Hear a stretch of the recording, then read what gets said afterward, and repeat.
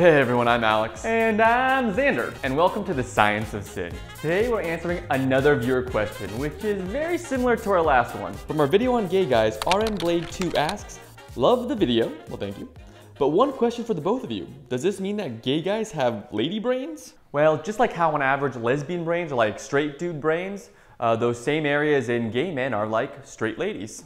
Like straight women, gay men perform better than straight men on memory and vocabulary tests, but worse on 3D spatial tests like with navigation. However, just like straight men, gay men are more sexually stimulated by visual cues and much more open to unattached sexual relationships than women are. Alright, yeah, you look good. So for our date, I thought we could watch some porn, have sex, and then you go home. Sounds good. I'd introduce myself, but yeah, absolutely no need. Though studies show gay men are like both straight and gay women, and that they're much more jealous of an emotional attachment outside of a relationship than a sexual one. In fact, it seems only straight men are more jealous of a sexual affair rather than an emotional one. Those selfish pigs.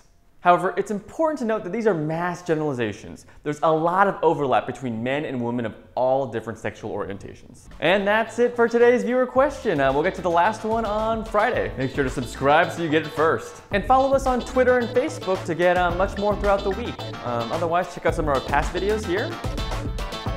Until Friday.